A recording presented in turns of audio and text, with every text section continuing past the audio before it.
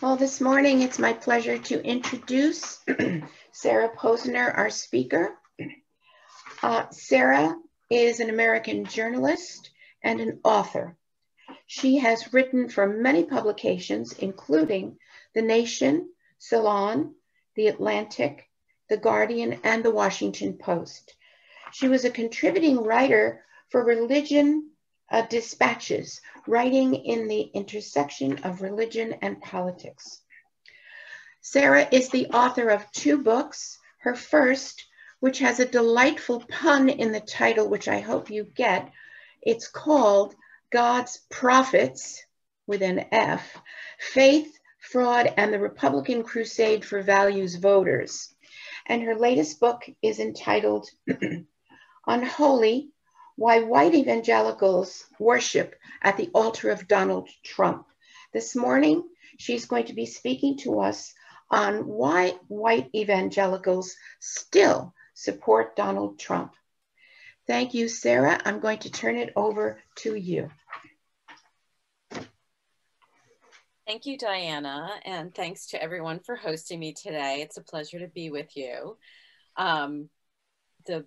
When I first discussed with Joe about appearing with you on this date, I asked him, are you sure you don't want to have this before the election, without really realizing how resonant it would still be after an election that Donald Trump lost?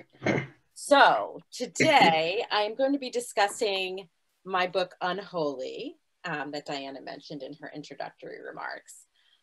If it interests you and you want to buy it, I want to encourage you to buy it from your local independent bookstore. If that's not accessible to you, the website bookshop.org ships to you from local independent bookstores and helps keep them afloat during this pandemic when they're experiencing, obviously, a loss of foot traffic and sales. So I'm going to talk about the book a little bit, and then I'm going to add sort of a coda on it to discuss in more detail the role of conspiracy theories in Trump's support from white evangelicals. Because I think that that's very critical right now to understand why Trump is still experiencing a large element of support in his unhinged efforts to overturn a Democratic election. So a question that I get asked all the time, because I cover evangelicals and religion and politics, is how people who purport to be Christians or who purport to be values voters, how can they support the 3 times married, pussy grabbing, lying President Donald Trump? And the story that I always have to tell them is that this is not really about Christianity as many people might think of it, with Christians who want to help the poor or fight climate change or end capital punishment. The evangelicals who support Donald Trump, and I often modify that with white evangelicals because the thrust of his support from evangelicals is from white evangelicals. That support is driven not by those values of Christianity that some people may associate with Christianity, but rather with white Christian nationalism. And they see Trump as the savior for them from the changes that took place in the United States over the second half of the 20th century, which they view as a threat to their, what they might call their heritage or their way of life. When Trump first ran for president in 2015, when he launched his campaign with the ride down the escalator and calling Mexicans criminals and rapists, many people, including myself, thought that he would not be able to win over white evangelicals who are such a critical component of the Republican base, 30 to 40% of the Republican base, and who have an outsized role in Republican primaries because they're very active and enthusiastic Republican primary voters. And it wasn't necessarily because of his broadsides against immigrants, which many white evangelicals do not view as something problematic, but more because he does not present as one of them, which historically, since evangelicals became involved in Republican electoral politics with the election of Ronald Reagan in 1980, they have demanded of candidates that they be a Christian, that they have a salvation story, that they be able to articulate how they would govern from what they call a biblical worldview, and that they pass litmus tests on issues like abortion and LGBTQ rights. And Trump did none of those things. He infamously couldn't cite a single Bible verse that is his favorite. He doesn't have a salvation story. He never goes to church. There's the famous 2 Corinthians citation. Yet white evangelicals in the primaries flocked to him, even though there were candidates like Ted Cruz or Marco Rubio who are very fluent in this Bible language that white evangelicals want to hear from candidates. And the reason why Trump was so appealing to them was that he articulated this broadside against liberalism, against liberal democracy, against civil rights, against equal rights, that spoke to them as that he was someone who would not pussyfoot around or worry about his legacy or bipartisanship. They liked that he wanted to institute a Muslim ban, for example, in a very strong man kind of method, that he was just going to impose these sorts of things, and that he didn't really care about bipartisanship or civility. He became seen as their savior. And so even though white evangelical leadership was hesitant about him at first, really wanted somebody like Ted Cruz who really spoke the language, the base was really for Trump. And eventually the leadership had to come around, and eventually the leadership came to see Trump as someone who was anointed by God to save America at this critical juncture in its history. And to understand how this came about, and how somebody who so unabashedly articulated this basically a broadside against liberal democracy. And when I say that, I'm talking about not just the institutions of a liberal democracy, a free press. So he attacked a free press by calling it fake news or the enemy of the people. He attacked an independent judiciary by suggesting that judges who ruled against him were essentially not real Americans, or by attacking any judge that would rule against him on any basis, and by using his presidency to attempt to stack the judiciary with ideological and political allies. And he also attacked the idea of basically three branches of government, not just the independent judiciary, but a legislative branch that would exercise oversight over a runaway executive. And he also attacked just the values of a liberal democracy, the idea that everybody should be treated equally under the law, that everybody should be treated with equal dignity and respect in civil life, not just under the law. He assaulted all of those things. And that was what white evangelicals saw as his way of saving them.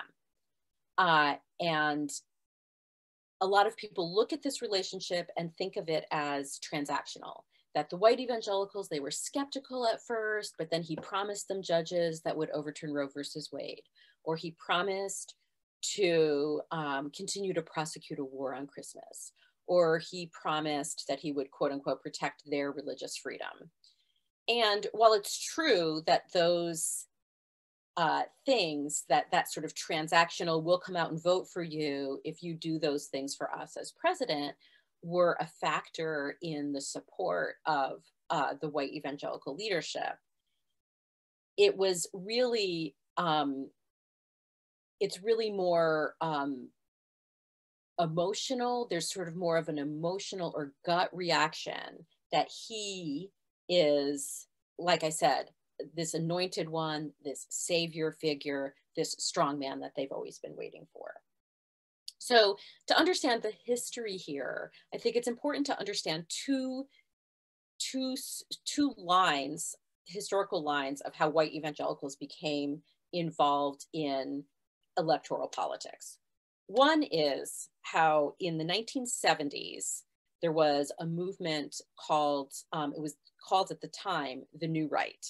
And the New Right was an attempt to create more of a right-wing populist version of the Republican Party that would veer away from, say, country club republicanism and appeal more to that sort of mythical middle American Christian white guy. And one of the leaders of this movement was a man named Paul Weyrich, who was a very conservative Catholic and was working very hard to also bring white evangelicals into this new political movement. And Weyrich had a lot of trouble bringing them in. Because he was a very conservative Catholic, he had long been opposed to abortion and was involved in Catholic anti-abortion politics, but he could not engage white evangelicals on that issue. They just simply, it was just not a resonant issue for them. But he did find that a resonant issue for them was school desegregation. And specifically, in the 1970s, the Internal Revenue Service was using its authority to ensure that people weren't creating private schools in order to avoid school desegregation. So in 1954, you had Brown versus Board of Education. In the 1960s, schools started desegregating, public schools started desegregating, and you saw the rise of schools, K through 12 schools that were called segregation academies. These were schools in the deep South where they were explicitly founded to avoid school desegregation.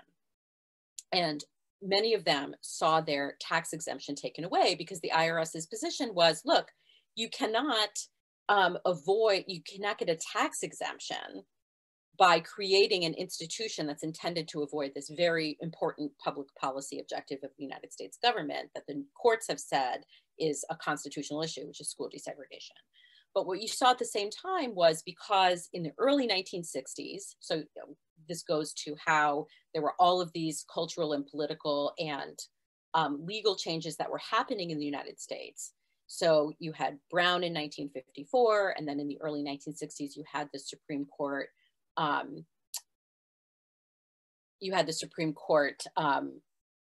Invalidating mandatory school prayer and mandatory school Bible reading.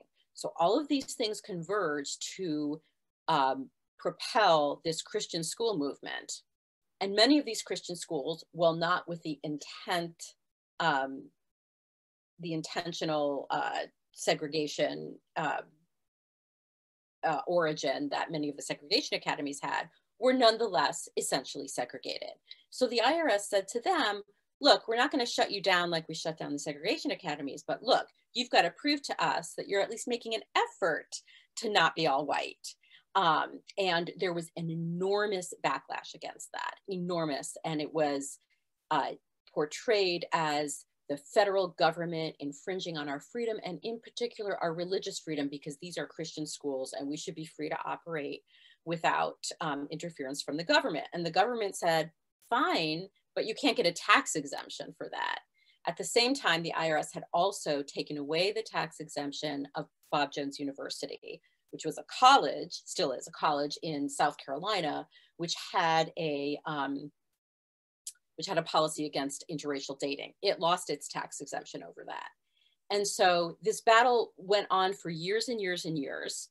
And it basically brought white evangelicals into the political fold, animated them to get involved in the Moral Majority and other religious right groups that were founded in the late 1970s and early 1980s, and to support the election of Ronald Reagan. And since then, they've been very actively and crucially involved in Republican Party politics. So when you hear that abortion is the main animating issue for the religious right today, it is true that abortion is a chief animating issue for them.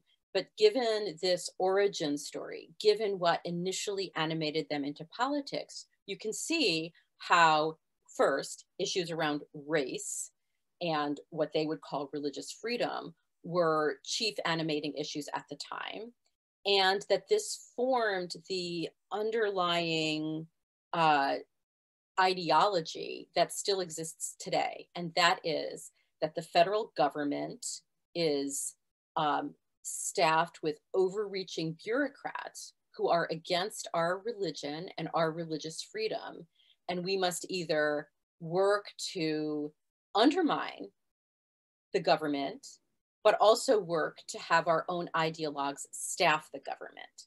And so Trump became kind of a perfect vessel for this, because he allowed them to do that, but he also signaled through word and deed that he was very open to doing this in very anti-democratic ways. Now, the other thing that happened when Trump was running for president alongside white evangelicals supporting him was that he was electrifying what is known as the alt-right, which is the far, far right of the American conservative movement, which under Trump has become more of the mainstream of the conservative movement, which is like white supremacists and neo-Nazis, the people you saw marching in Charlottesville, the people who descended on Washington, D.C. last weekend, the Proud Boys that Trump has winked and nodded with and incited. And they were simultaneously cheering on Trump for many of the same reasons that white evangelicals were, that he was defending, that he was sort of the savior figure who was defending them from the terrors of political correctness and liberal democracy.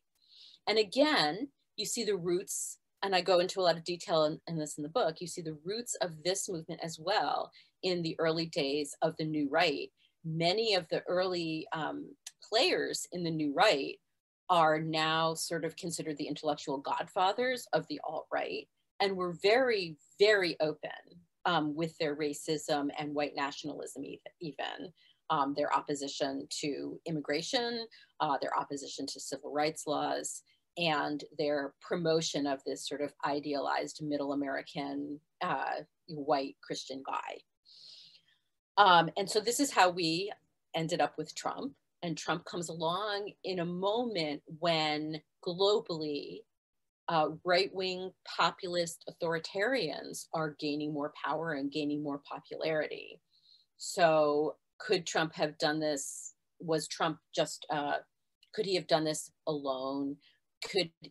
Is he sort of an aberration on the global stage? And I would argue that he is not, that this is a global movement. This is a global change that's taking place. We see it in world leaders like Jair Bolsonaro in Brazil, Viktor Orban in Hungary, Poland's Law and Justice Party, Vladimir Putin.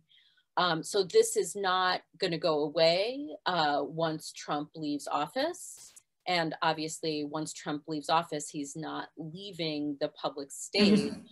And so you know, he intends to continue to stoke this movement, not just in the United States, but around the world. I would add that even before Trump became president, that Trump was not the instigator of American conservatives looking abroad to these leaders as prototypes or inspiration for the kind of leadership they would want in the United States. That kind of looking abroad to that and viewing pro-democracy and pro-civil society efforts of our own government, of our own State Department, as leftist shenanigans that needed to be shut down. And when you see a lot of anti-George Soros conspiracy theories, that's because Soros's Open Society organization funds a lot of these democracy building, civil society building programs around the world, and is funded by the State Department to promote democracy and civil society in fledgling democracies. And even before Trump, major figures in the conservative movement and the Republican Party portrayed these kinds of efforts as sort of, you know, seditious, anti-American, anti-Christian, leftist horror shows. So I think it's important to understand that while Trump remains this sort of singular mythic figure to much of the base, he's not an aberration. And while eventually they will have to like let go of the fact that the idea that they see him as this singular figure, he's not, what he stoked or what he incited or what he instigated will not go away when he goes away, whether he leaves the White House or leaves public life, which he clearly has no intention of doing. The other facet, the historical facet that I think is important to understand and relates to the subject of my previous book, which Diana talked about, God's Prophets, Profits, which was a book about televangelism and how televangelists became enmeshed in Republican Party politics. And Trump, while Trump is a product of these growing right-wing, anti-democratic, anti-liberal movements that have been percolating in the United States and around the world for many decades, he's also very much a product of American televangelism, which teaches a theology known as the prosperity gospel, which claims that you can name it and claim it. Like if you want to be rich, you know, you can speak something into existence, or you can speak your health into existence if you've been sick, say with COVID. And if you watch televangelism, and, you know, I wouldn't recommend it, but I would suggest that perhaps it's valuable to understand Trump and to understand the present Republican Party. So if you have it in your cable package or you can find it on YouTube, I think it would be worth watching a few clips of it, because it's very instructive, not only for the way Trump behaves, but for why the evangelical base continues to revere him. And that is that it's very much centered on the idea that a grift is okay because televangelists make their money by bilking their followers into believing that if you give me money, then you will get a supernatural return on your investment. So if you give me, $20, you will get a supernatural return, 1,000-fold return. Of course, this isn't true. This is just made up, but this is how the televangelists get people to give them money. And then the televangelists have these huge mansions and private jets. And then that is seen as evidence that they have God's blessing on them, because if you are rich and have all of these things, that must mean that you have enough faith that God has blessed you.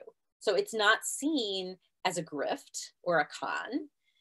It's seen as proof that you are worthy and that God sees you as being worthy.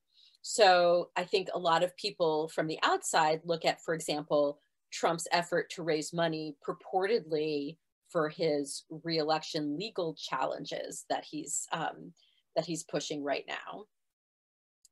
But there's been a lot of reporting that the small print on those donation solicitations show that it's actually going to another purpose, to a super PAC that's going to fund, you know, his political comeback. And a lot of people are aghast, and they should be. But for Trump followers who are students of or steeped in televangelism, the idea that your anointed one is asking you for money and then maybe not using it for the thing that they say they're going to use it for is just sort of normal course of events.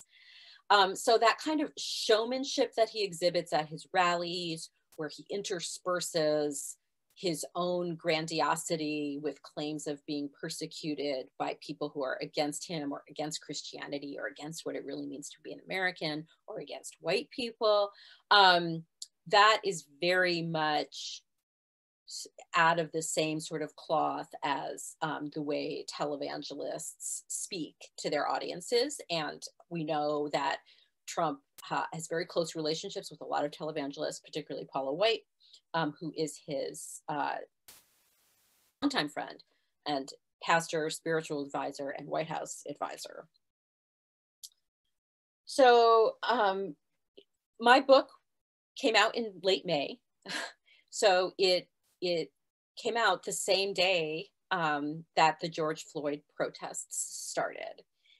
And obviously I finished writing it and it was all complete and sent to the printer and everything before that, before COVID. And so now I'm going to talk a little bit about a coda on the book, which relates to conspiracy theories and the role that they continue to play in Trump's support, including from evangelicals. And obviously QAnon is the most visible conspiracy theory. I assume everyone's sort of heard of it, knows a little bit about it. And in a nutshell, it claims that a deep state of a cabal of left-wing satanic pedophiles is secretly plotting a coup against President Trump. And that ultimately he will emerge victoriously and prevail over this deep state plot. And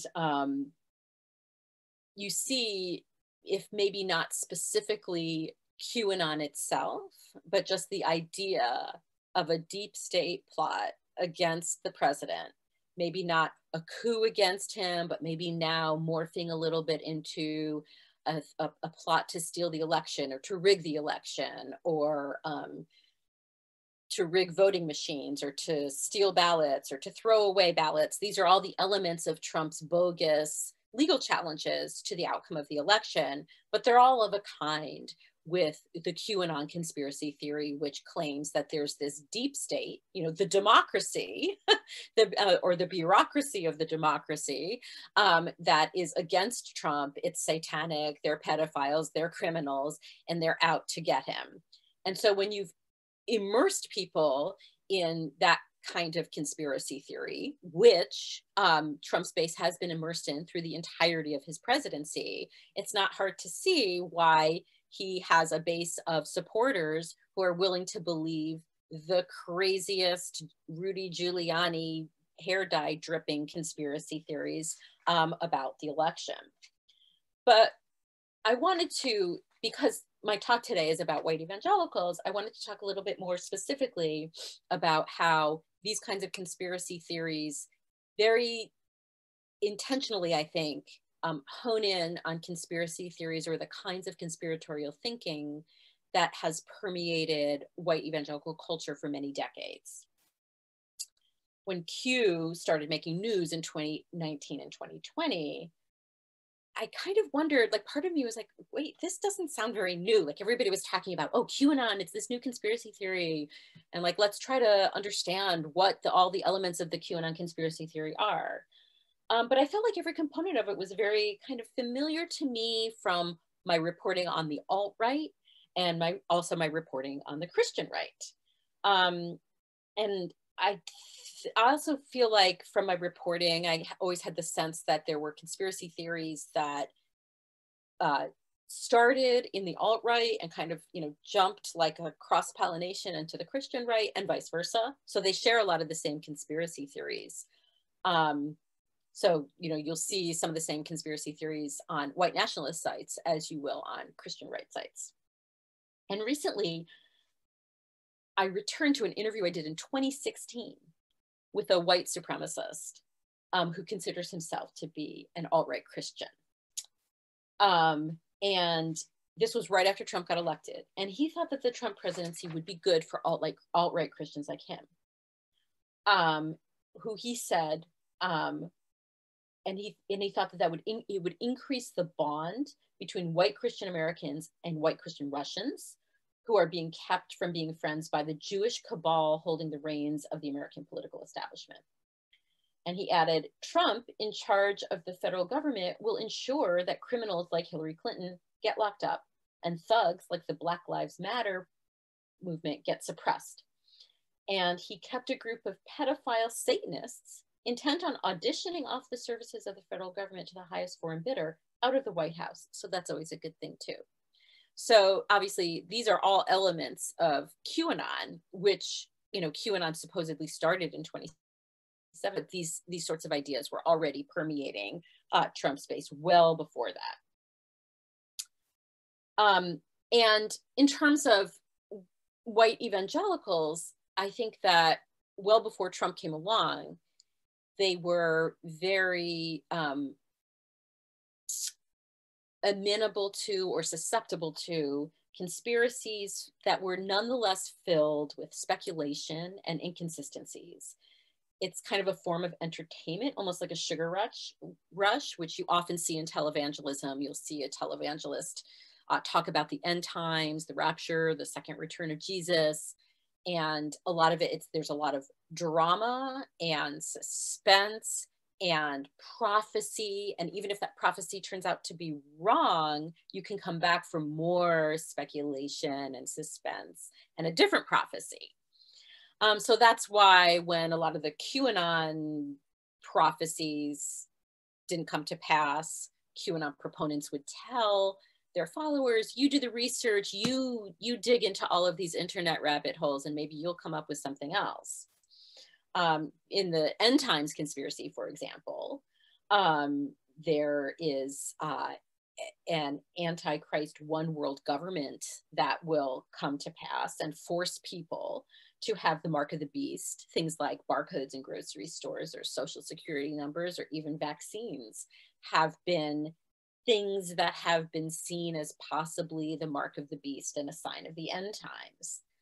And during this time, the Antichrist will attempt to rule via a one world government and force people to adopt the mark of the beast and relinquish their Christianity, supposedly. And many events throughout history have been seen as the one world government or a precursor to it, including the United Nations, the European Union. And it was thought that Barack Obama might be the Antichrist. So a lot of evangelicals, and particularly charismatic and Pentecostal evangelicals, see themselves as in a sort of perpetual spiritual war with these forces that are satanic, anti-Christian, anti-American.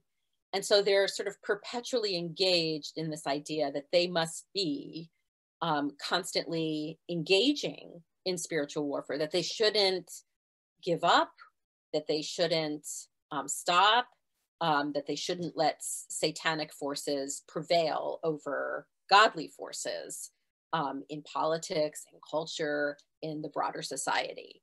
So you can see why, given this propensity to conspiracy theories, this idea that they see Donald Trump as an anointed figure, a figure that, sometimes God chooses an unlikely figure. So Donald Trump may not be a Christian, but God has chosen him to lead America in this moment in history when it's under siege by this deep state cabal or by Hillary Clinton or by whatever the conspiracy of the day is. And so it sort of keeps them perpetually engaged in this sort of ever escalating war against our democracy. So I will end it there. I'm assuming that people will have questions, and there's a lot more to talk about. But I wanted to kind of put an end to me talking at you and hopefully engage in a discussion here to the extent we can with the Zoom technology. Well, thank you so much, Sarah. It has given me quite a lot of insights into the events of the last 4 years, tumultuous events of the last 4 years.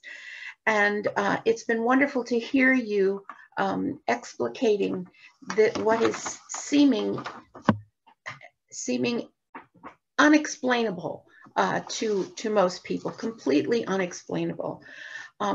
And it's very gracious of you to invite questions, because you may know our group is always full of questions. If you have a question for our speaker, Sara, please remember that it should be a question and not a statement.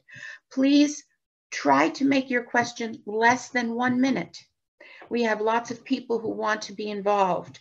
We'd like to hear too from new voices, people who have not asked questions before.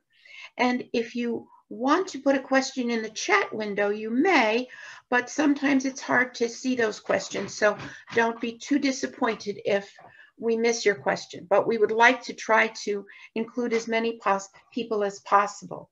So now I'm going to call on David again to work your Zoom master magic and manage the Q&A. Thanks, Okay. David.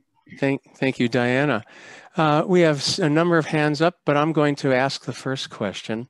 One theory I've heard about why Trump has retained his support among evangelical women in particular, given his libertine ways, is that the evangelical world is full of pastors, ministers, televangelists who've been caught with their pants down and get forgiven, and that Trump is just another one of those. I wonder if you could comment on that.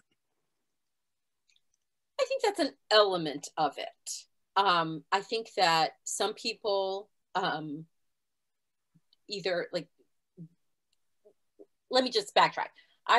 There's an interview I did many years ago for my other book of a woman, of several women who had belonged to a church with this precise problem. The pastor was sleeping with many women in the congregation, claiming that it was something that God had told him to do. And I interviewed women who hadn't been one of those women, but were in the congregation. And they talked about how they just refused to believe it, right? Even, so because they had been told not to believe the local newspaper, this was in Atlanta, so, not to believe the Atlanta Journal-Constitution.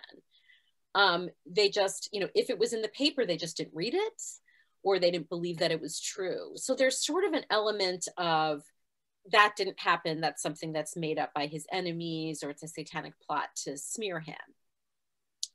I think that there's also the element of that was in his past. Now he's a different man. Look at his relationship with Melania, or look at how much he loves his children. I've had many evangelicals tell me to look at how much he loves his children, which is amazing to me, because it doesn't seem to be to me that he loves his children. But anyway,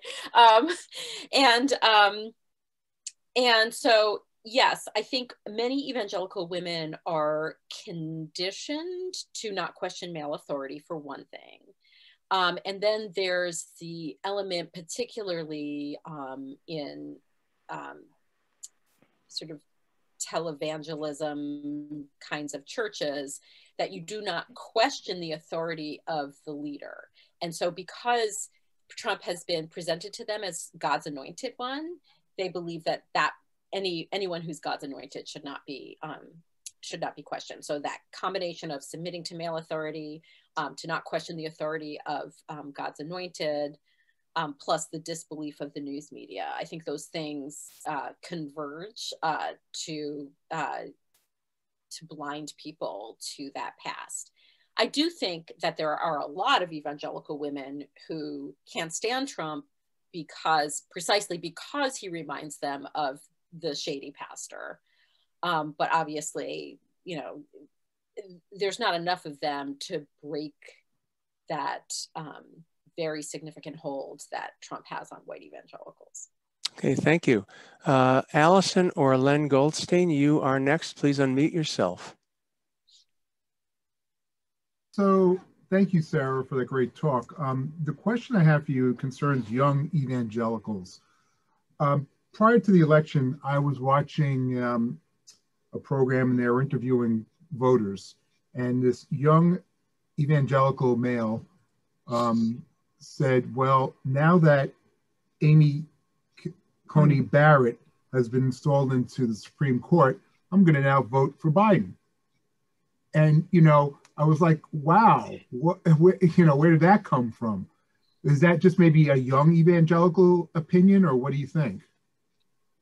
I don't know. I mean, I think that's one evangelical's opinion, right? As opposed to the young evangelical opinion. I think, you know, every election cycle, you'll see news stories about young evangelicals, how they're breaking away from their fathers and mothers, and they're more liberal, and, you know, they have more issues than just abortion and same-sex marriage, and that they care about the environment and whatever. And I think that we haven't seen a lot of evidence that this is a movement. Yes, these evangelicals exist, right? There's no denying that. But we haven't seen very much evidence, if any evidence at all, that they're a movement that can break that bond of white evangelicals and the Republican Party, that gives the Republican Party the ability, say, to continue to support Trump in the face of all of his corruption and wrongdoing and attacks on our democracy. They do it because they know the base is behind them, right? So even if you have, you know, some younger evangelicals or some breakaway evangelicals, it hasn't been enough to break that. And I think the part of the misconception in looking at the decline of evangelicalism among white people, among younger people, I think overlooks the anti-majoritarian structure of our country, of our politics. So you can't just look at those numbers. You have to look at how white evangelicals have intertwined themselves with the Republican Party politics, and how that helps support the Republican Party's anti-majoritarian hold on our institutions, like the Senate and the Electoral College. Because the numbers aren't everything, and demography isn't destiny. And yeah, so those evangelicals exist, but like, I think they're a little bit outliers. Also, like, how you could support Amy Coney Barrett and support Joe Biden seems like, what? Right. Unless you think that everything needs to be balanced out. Now the Supreme Court is ultra right wing, and so I'll balance it out with a Democratic president, but that makes no sense. Thank you. Allison would like to ask a question, please. I was interested in your impression of how evangelicals justified or reacted to the fall from grace of Jerry Falwell Jr. I think the reaction has been, we're not going to talk about it. Oh, sure. Yeah. I think it also happened at a time when there was so much other stuff going on, right? Like, if it had happened at a time when, you know, we weren't having an election and things weren't so crazy, I think it would have forced them to say something publicly, because journalists would have been hounding them to say something and make a statement on it. I think the other thing that's important to understand about evangelical culture is that very rarely does somebody who's in a position of leadership get held to account for their conduct like that, because very often they go back to that spiritual warfare, right? That, you know, oh, you know, the classic "the devil made me do it" kind of excuse. So I think a combination of things have made it sort of vanish off the public radar. I think also, despite the fact that the rest of the world saw Jerry Falwell Jr.'s endorsement of Trump back in 2016 as a very pivotal thing, he doesn't have the standing among evangelicals that his father did in terms of being like a thought leader. He inherited the university from his father. He's not a preacher or a pastor. And I think it matters because a lot of evangelicals send their kids to Liberty. I don't think it matters in terms of him being like a thought leader or a spiritual leader or a moral leader even for evangelicals. And I think that if he either steps down permanently or has some sort of come to Jesus literally moment where he repents, I think that Liberty will probably just continue on with a different leadership. Okay, thank you. By the way, I put the direct link to Sarah's book at bookshop.org. I'm putting that in the chat window right now. Okay, Janet Glass, you're next. Please unmute yourself and go ahead. Hi, thank you. So, Sarah, you were saying that when Trump leaves office, he will continue to stoke the movement both in the United States and around the world. And I was intrigued by that around the world part. In what other country do you see him as a major, him himself, not the evangelical movement in general, Trump as a substantial influencer? It's less that he's obviously a substantial influencer here, right? But the evangelical movement is worldwide, right? And I don't know that necessarily he would continue to be like an influencer for someone like Viktor Orban. I think that more that Viktor Orban was an influencer for Trump. But I think Trumpism will continue to have a lot of sway and influence because it's very tied together with Orban's Hungary or the law and justice movement in Poland, the idea that white European Christians are under siege by political correctness, migration, Islam, George Soros, is something that ties this sort of global movement together. And Trump is a major figure in it. And even after he leaves office, all of that will still be there, even if he's not seen as even if people who aren't American don't see him as sort of the leader of it, he has left his mark on it.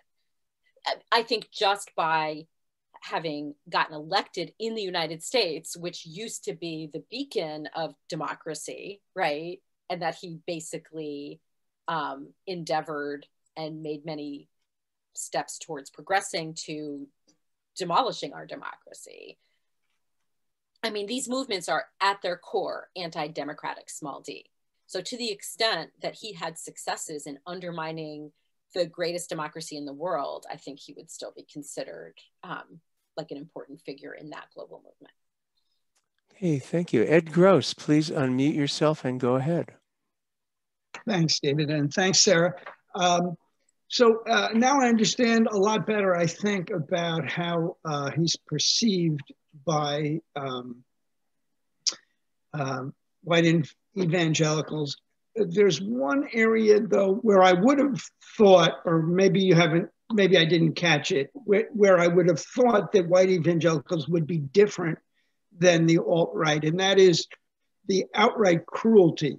The kids in cages and being separated from parents, the support for police violence, that kind of thing. It seems so anti-Christian. What possible explanation could they have for not being bothered by that?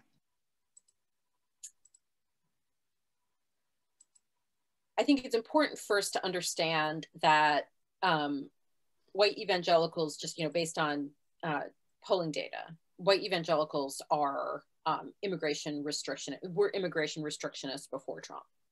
So, it wasn't like they were coming at it like, oh, we support immigration, and then Trump came along and they changed their minds. They were,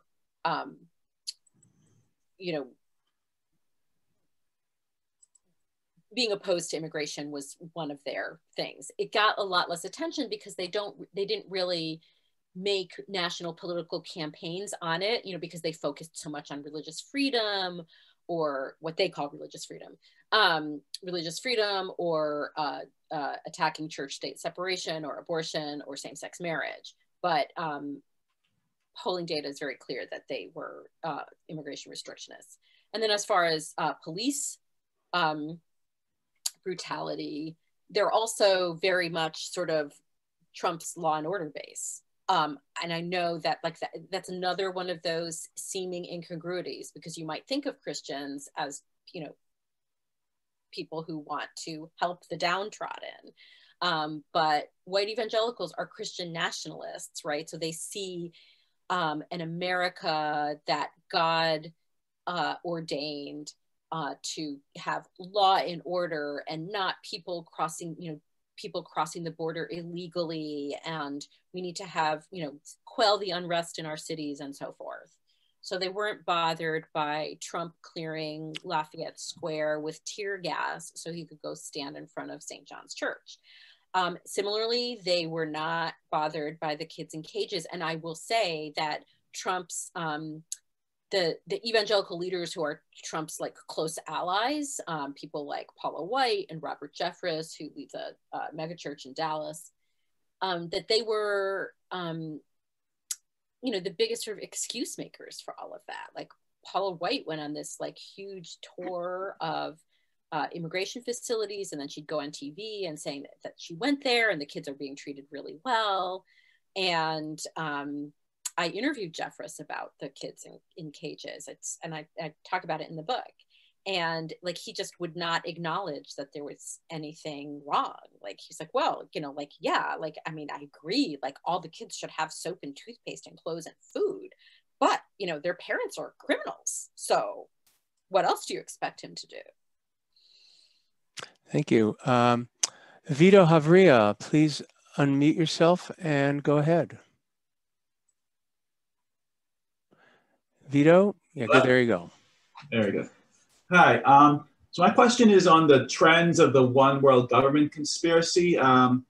Seems it's always been around, even in the 90s when the United States was the lone superpower, and now that China is emerging as a rival power. Is this just a continuing reaction to the less hegemonic role of the United States? No, because I don't think, well, yeah, I mean, I guess these people would never see the United States as not having a leadership role. But if they do see it as being under threat by China or Russia or whoever, they would, you know, in terms of their end times scenario, they would just sort of weave that in. The end times conspiracy theory is very malleable for whatever is going on in the world, right? So you have these sort of self-anointed prophets and apostles on TV doing all of their prophecy. So like, oh, China did this, and so maybe this is a sign of something, or, you know, Russia did that, or there was, you know, that's the enduring nature of them. And like, people make a lot of money on the enduring nature of them, you know, movies and TV and books. You know, you remember the Left Behind book series and movies, like made, you know, sold tens of millions of copies of books. So the purveyors of this know that it's just really a form of entertainment, or maybe not entertainment necessarily, but just sort of keeping people, you know, on the edge of their seats, a form of, you know, perpetual suspense. So, I mean, I wouldn't spend a lot of time trying to like make sense of it, or like try to put a round peg in a square hole, or whatever it is, because none of it makes any sense. It's just sort of designed to be self-perpetuating and never go away. Thank you. iPhone 7P, who I think is Carol Evans, but I'm not certain. Would you unmute yourself and go ahead with your question? And we'll find out who you are. Hi, can you hear me? Yes, hi, that is Carol. Okay. Hi, it's me. I should put my name in. Hi, I thank you for this wonderful discussion, this wonderful insight that you've given us. I have talked with many evangelical followers, and try to have discussions with them. And at first, my inclination was that anybody who could think that way is just mentally disturbed and should be institutionalized. But as time goes on, I mean, these are otherwise functional, logical people that believe in that. And I just realized how it just seems so, it makes me very pessimistic, because I don't know what we can do. If anyone has any suggestions, or if you have any suggestions, what we can do to deal with people who are just so fearful and are waiting for the Antichrist, who have actually think that my opposing them is the possibility that I could be the Antichrist. I mean, it's just so illogical. I don't know how to make any headway. Do you have any suggestions on that? I get asked this all the time, and I have no idea. Because, I've interviewed a lot of people who would never change their minds. And then I've interviewed a lot of people who have left evangelicalism. They call themselves ex-evangelicals, some of them. And they described to me what led them to leave, right? Whether it was like feeling spiritually abused, or just concluding that this shit's crazy, or whatever. But I feel like, yes, there's a lot of those people. Like, if you Google the term ex-evangelical, you'll find a ton of websites and Facebook groups and whatever, right? So those people exist. But I think there's also people who are sort of perpetually drawn to this, or newly drawn to it. People can be illogical. People can look for ecstasy and belonging in many different ways. And, I'm a political reporter. I'm not an expert in psychology or any of that. So I really don't know how to answer your question. I'm really sorry. It's okay. Anyway, it's baffling. Okay. Thank you, Carol. Joe Schumann, please unmute yourself and go ahead. Hey. Thank you so very much, Sarah. Let me just say, I'd like to encourage all our members and friends to access your book. It's absolutely marvelous and very readable, and obviously very important. I just want to make one observation, and then I do have a question. You started off by talking about the contradiction between Christian values on the one hand and the values of contemporary evangelicals on the other. And I think one way maybe to understand this is to say that Christianity isn't just one thing. You have the Christianity of Jesus, and of course, if you look at the Sermon on the Mount, Jesus, in effect, is an advocate for the poor, for the marginalized. He hangs out with and has respect for women, and so on and so forth. And yet you have Christian evangelicals. I'd like to suggest that an alternative Christianity goes back to the 4th century, and that is Constantinian Christianity, where Constantine, in effect, conquers. He sees a sign, right? It says, in hoc signo vinces, in this sign you will conquer. It's the sign of the cross, but the cross is also the sword. And in effect, he has a military victory and makes Christianity the official religion of the Roman Empire. So there you have the identification of Christianity with the military and political power of the state, going back to the 4th century. And I would argue that that has always surfaced within the context of Christianity, either in Catholic or Protestant variations.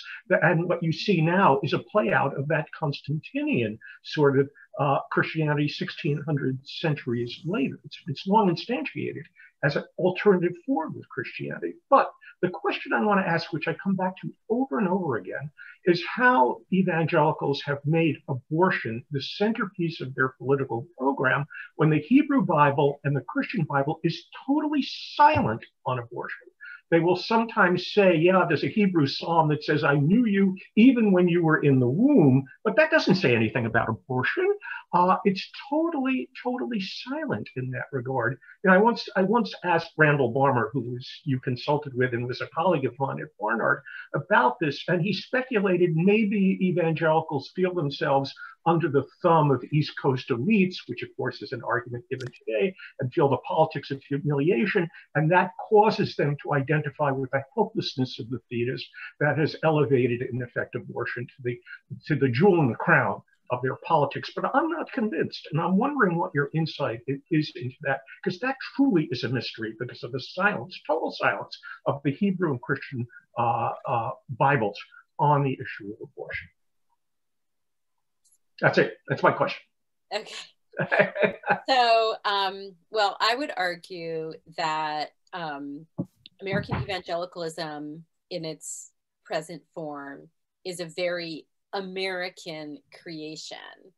And that part of that creation, because, you know, while American evangelicals have succeeded in bringing evangelicals around the world into their sort of Christian nationalist ideology, left to their own devices, like evangelicals in Canada, evangelicals in Canada are not obsessed with abortion.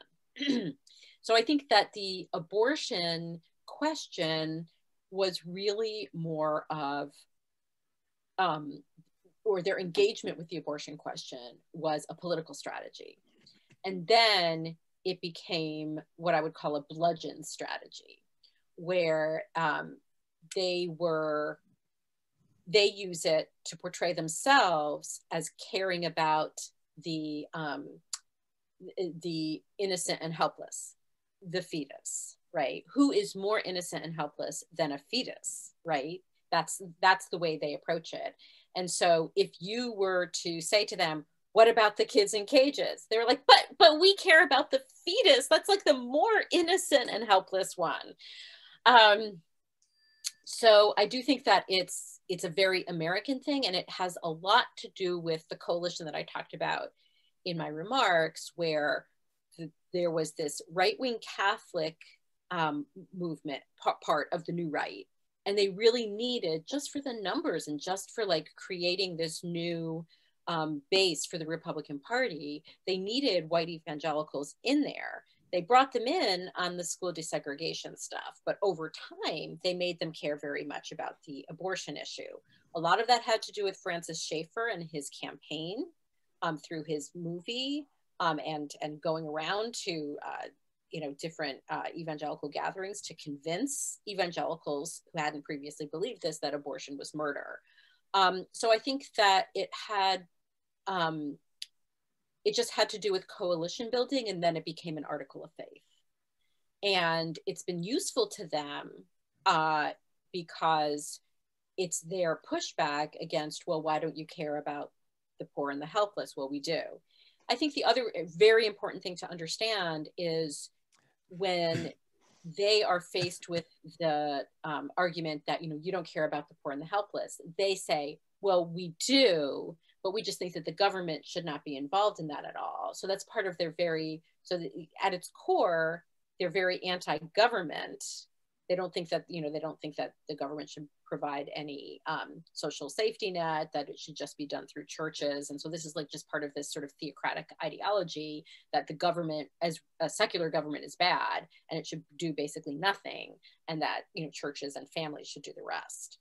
I was going to say one more thing on the abortion question, but it flew out of my head. Maybe it'll come to me later. Does that answer your question, Joe? I think so. We'll go on to the next question. Gail Levinson, please unmute yourself and go ahead. Thank you. Hello, everybody. Sara, this has been one important presentation and conversation we've been having. So I'm glad that I'm participating in it as a viewer. This is my question. I'm just shocked by the sheer number of people who have become rabid supporters of Trump and this thinking. While I understand it, and you've explained it so very well, I just keep seeing these numbers escalate by the day. I mean, we started with 30 million, 40 million, now 71 to 3 million people have voted to support Trump. Why are those with democratic values, like all of us, losing? It seems to me this debate and this war, this division we're having in a country that was founded on these values? Well, numerically speaking, we're not losing, right? I mean, Joe Biden got more votes than any presidential candidate in history. Something now, what is it up to now? 6, 8 million more than Trump? I can't remember what the number is. It's at least 6. So I think you feel like you're losing because the structure of our democracy is anti-majoritarian because of the Electoral College and the structure of the Senate. And you combine that with, you know, the just tons of right-wing money in politics, helping to fuel all of this. And so in terms of the values that people hold, people with democratic values aren't losing numerically, but they are losing in this anti-majoritarian structure of ours. Now, having said that, I still find it like eye-popping that more than 70 million people voted for Trump. I did not think that he was going to find substantially more new voters in 2020. But I think it shows us that there is an appetite in our country for authoritarianism. I mean, I think there's no other explanation for that. And so I think that once Joe Biden takes office, which he will, even though everybody, you know, like it seems very tenuous and scary right now, that the Democratic Party and people on the left and people who consider themselves liberals and small d Democrats cannot just, you know, raise their arms in the air and say, yay, now our guys in the White House, you know, we're done. I mean, this is going to be an intergenerational fight to preserve America as a democracy. And I'm not trying to sound alarmist. I literally mean that. Thank you. Ron Schwartz, please unmute yourself and go ahead. Thanks, David. Thanks, Sarah, for a really great platform. I have 2 questions. The first one is, where do you think white evangelicals will go after January 20th when Trump loses his political power and his ability to appoint judges, et cetera, given the argument that they believe that he was elected because he's God's anointed messenger? Now that he has lost by more than 6 million votes, is he no longer God's anointed messenger, and will they go someplace else? My second question is, do you see the white evangelical movement as one that is growing, or given that so many studies show that people are becoming more secular and away from organized religious, is this a declining movement going into the future?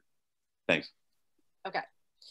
So I think something that's really important to understand right now is that in right-wing media generally, and more specifically in evangelical media, Trump has not lost the election.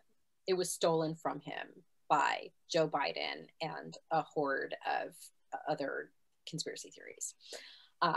So when you see Giuliani or Sidney Powell or Jenna Ellis on TV concocting these insane conspiracy theories about Hugo Chavez, who's been dead since 2013, and Dominion voting systems, like you've all seen it in the news. And you look at it and you're like, this is crazy talk. Well, for Trump's base, this is the new conspiracy theory that's going to keep them agitated until 2024. And so, yeah, like Trump is still God's anointed, but what explains how God's anointed would be taken out of office? The deep state, the satanic pedophile cabal that runs the deep state, other satanic forces, left-wing radicals, George Soros funded left-wing radicals. I mean, I know this all sounds nutty to you, but this is what it's all like on right-wing media right now. And I apologize, I forget the second half of your question. Is the white evangelical movement a growing movement, or is it a declining movement? Okay, so when you look at demographic data, white evangelicals are a shrinking proportion of the populace, and in particular, a shrinking proportion of 18 to 29-year-olds, largely because 18 to 29-year-olds are less white and less religious than every other age demographic. That said, what I talked about before with the anti-majoritarian structure of our democracy and the fact that they play such an outsized role in Republican Party politics And coupled with that, that they have spent decades building the political and religious infrastructure for this very robust political movement. You cannot look at it as just raw numbers of like how many are there? Is this a declining movement? There's still tens of millions of white evangelicals in this country. Many of them hold positions of power in politics or in the church or in religion or religious institutions, religious colleges, universities, think tanks, etc. And they have a very entrenched coalition with right-wing Catholics. And so this is the base of one of our two political parties. So when people keep bringing up, well, they're they're in decline. Yes, they're in decline, but they were still, in terms of raw numbers, even though they're 16% of the population, by the exit polling data, they were like 25 to 28% of the electorate. So they're very well organized. They're much more highly organized and disciplined in terms of politics and getting out to vote than almost any other demographic. And so you have to look at it through that lens. You cannot just look at the numbers, and you always have to keep in mind that we still have a two-party system. One of the two parties is in the thrall of this religious movement and beholden to it. And this religious movement has an outsized role in not only Republican Party politics, but because of that, in our politics as a whole. Okay, we have time for one more question in this session. However, Sara has agreed to stay on a little bit later, and I will be able to create a breakout room with her.